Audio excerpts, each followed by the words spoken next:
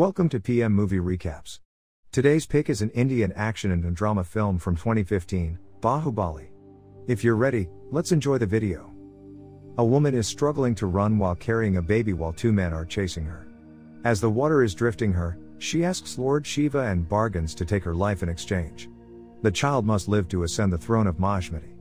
Later on, people saw her still holding the child up. As the man gets the boy, she points her finger up and lets herself submerge in the water. Nearby they see the dead bodies of those men who chased her and concluded what happened. Then they see a cave that links to the top of the mountain for the first time. The man assumes that it must be her sign to bring the baby there. Sangha, who carries the baby, gets angry and claims that the boy is sent to her by the river goddess and orders to close the cave immediately. Years later, the boy wanders about the top of the mountain and gets interested in going up there.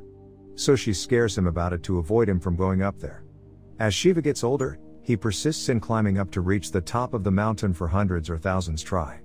Meanwhile, his mother follows Sage's advice to do the ritual by collecting water from the waterfalls and pouring it repeatedly to make Lord Shiva answer her prayer, mainly to stop his son from climbing up. To his annoyance, he confronts the sage and detaches the Lord Shiva stone representation that shocks everyone. He carries the stone all the way to the waterfalls and the people follows him with astonishment. After they rejoice, he finds a wooden mask that fell from above. Then his mother Sangha is delighted and grateful to the sage that her prayers are answered. However, his attention is now diverted to the wooden mask. Shiva is too curious about the wooden mask and its purpose. Unexpectedly, he created a face on the sand using the wooden mask and he continues to complete the image of a woman. Then he runs towards the waterfalls, where a gorgeous woman awaits him. He then follows her and faces various obstacles where the woman shows and vanishes simultaneously. He continuously follows her, which tests his determination and perseverance. Unexpectedly, as he follows the woman, he finally reaches the top of the mountain. Meanwhile, he sees a woman named Avantika being chased by men. He then follows them. He hides and sees them getting killed one by one. Avantika sees a remarkable necklace worn by one of them. He hides and follows Avantika and other men to their hiding place. Then she reports to their chief about the necklace's owner as he has attained martyrdom. It angers their chief when one of their men tries to shed tears. He reminds them of their oath and that their queen, Devasena, is being imprisoned. Then they wear their wooden masks and recite their pledge. After that, Avantika wonders if they can ask for Katappa help, since he is a good man. But the chief thinks that Katappa is a slave to the throne of Mahishmati and will not be able to help them. Meanwhile, a man named Aslam is endorsing a sword, which Katappa refuses. That triggers Aslam and challenges him to test the sword instead for a duel. He is amazed by Katappa and is surprised to know that he is enslaved. He offers to buy his freedom instead, but Katappa is a loyal servant and believes that their words live on even his ancestors who took that pledge to serve the throne. That night, as the woman put her hand in the water, the sun draws on it with a spot of ink without being noticed. Then Avantika hurries to the meeting. The chief appoints Avantika to the plan of rescuing the queen.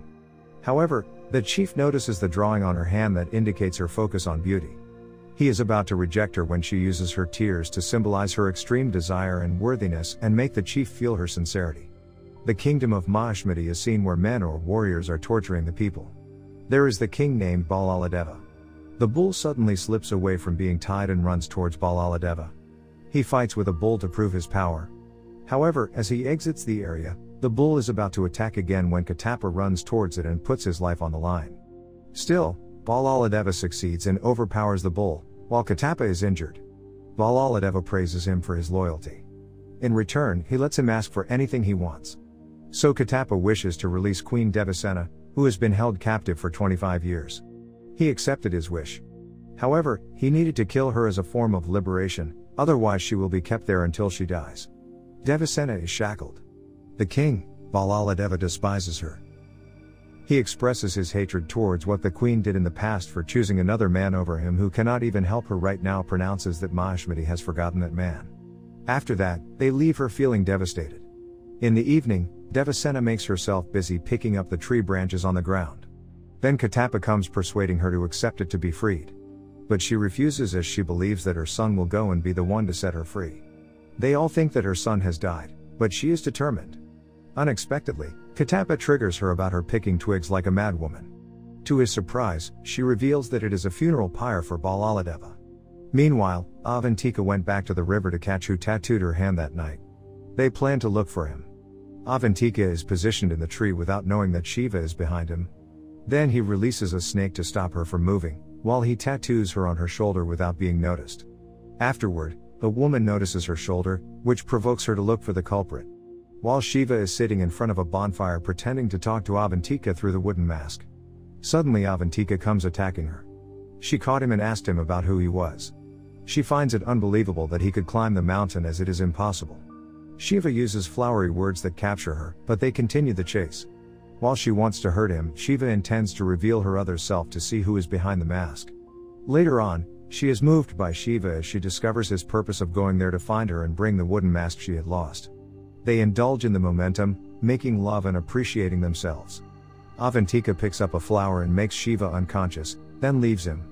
Unfortunately, while walking, some men capture her and hurt her. When another man is about to cut her with a knife, Shiva comes to rescue her. While fighting with the men, one of them recognizes him, calling him Lord and begging for forgiveness. When he notices that many men are coming, they quickly run and chase them.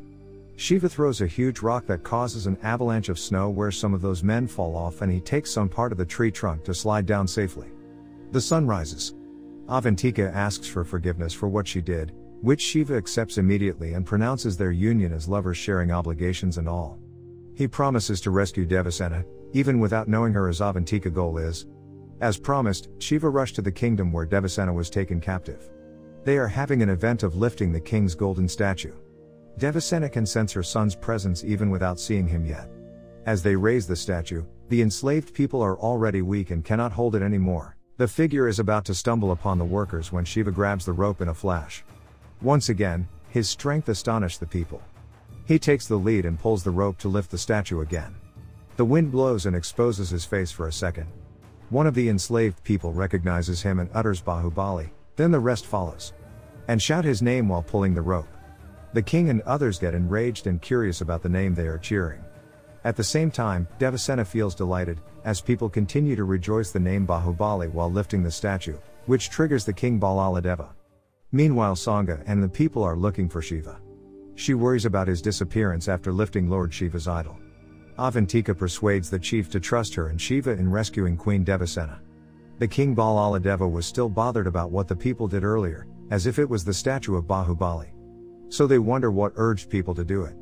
Meanwhile, Shiva disguises himself as one of the warriors. The king asks them who was the first to utter the name of Baahubali. When no one admits it, Shiva presents himself. But he pretends to accidentally stumble and put the place on fire as he moves forward. As he leaves, the king slightly recognizes him and orders them to catch him. Devasena feels glad to see his son running towards her.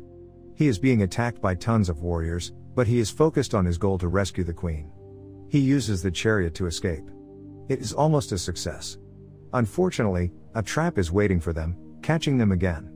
It was the dawn. They were being held captive. He sees his mother, Devasena, being tortured, which infuriates him. It causes her to fight back and release his rage. He is close to killing the prince. When Katapa comes to rescue him, they fight each other continuously. Then Avantika and the warriors come to see Devasena happily. At the same time, the warriors from the other side come to get Devasena, so they rush towards each other, coming from side to side. While in the middle, Sangha and their people come out simultaneously, shocked by what they witness. As the prince tries to escape, he grabs Mahasenya's sword that is supposed to be for Katapa and cuts the prince's head. All of the people are in shock. Katapa is enraged by this and rushes towards Shiva, but is greatly surprised as he sees his face and suddenly praises him by Baahubali name, where all people kneel down in succession. Katapa then puts his foot onto his head as respect. The next day, Katapa thanks Shiva's foster parents. Shiva feels something is not correct. He is really curious about himself. Katapa then reveals how important he is and recounts the kingdom's history and his ancestry. Due to physical disability, the elder son of the kind was not crowned. The queen who was pregnant passed away. Mahashmati mourns. The elder son Bijaldava's wife, Sivagami, took the kingdom. The queen passed away and they were able to save her son.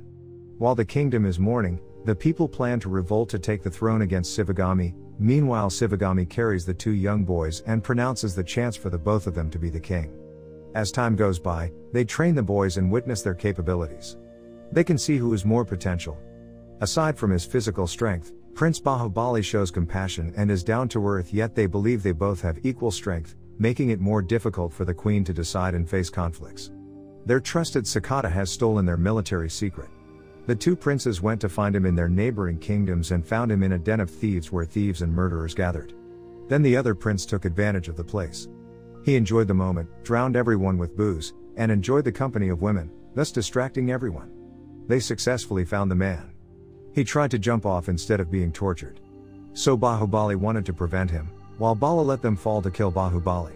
Suddenly Katappa and other men came, so he did not go with his plan and saved Baahubali instead. They planned to attack the kingdom to which the Sakata had sold their military secrets, the Kalakia's kingdom, which is brutal. They proceed with their plan to attack and defend their kingdom against the enemies. They also took that chance to help them decide who would be the next king, who would successfully kill the enemy's chief. Katappa noticed that the distribution of the armies and the tools was unequal and favored Bala. The day of the battle, the armies assembled in their places and introduced the two princes by doing the ritual before the war.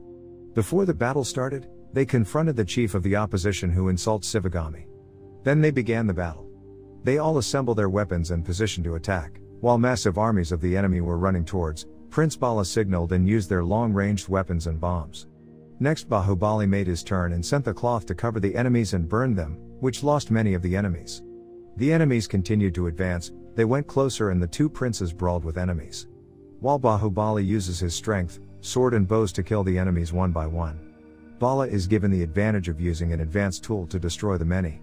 They saw their people being used as a barricade as they reached the chief's location.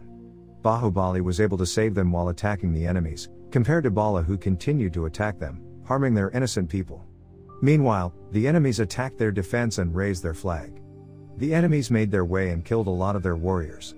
They were almost losing their hope when Baahubali encouraged them with his word of wisdom. By talking about fear and death, he revitalized their spirits to continue fighting. And showed the enemy their wrath. They continued to attack the enemy and finally reached the chief. Bala fell on his chariot as the chief struck him. So Baahubali went back at him. He fought with the chief and threw the people at him. They continued to duel and almost killed the chief and dragged the chief, which caused his people to back out. When he was about to kill the chief, he remembered his mother's words to keep him alive, to chop his legs and arms, to disembowel his intestines, to make him bleed and die painfully. But Bala took over and stroked him instead, claiming credit for the chief's death. Right after that, the queen proclaimed her son Bala as the armed forces commander, while Baahubali is the king, which flattened the people except for his husband.